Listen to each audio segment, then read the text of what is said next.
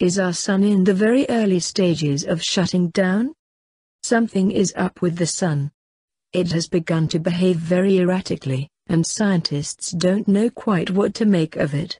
Sunspot activity appears to be slowing down with each new cycle, and absolutely gigantic holes have started to appear in the sun.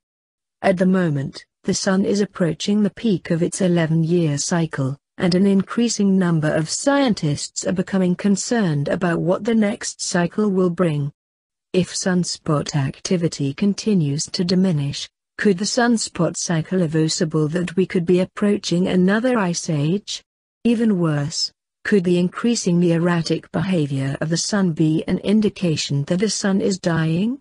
Traditionally, scientists have taught that the sun won't die until billions of years from now, but in recent years astronomers have observed stars similar to our own sun suddenly begin to behave very erratically and then rapidly die.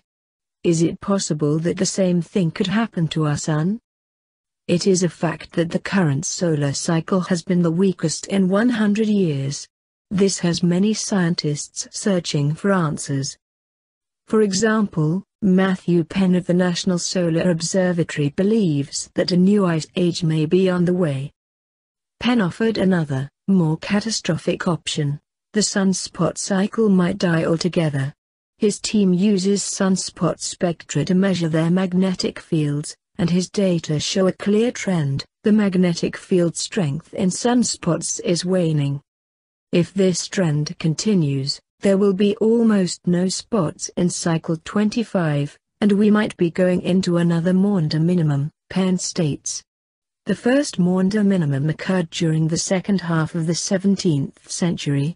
Almost no spots were seen on the sun during this time, which coincided with Europe's Little Ice Age. Another strange phenomenon that astronomers are watching closely is the appearance of absolutely massive holes in the sun. Just recently, a massive hole that covered nearly a fourth of the entire surface of the sun made headlines all over the globe.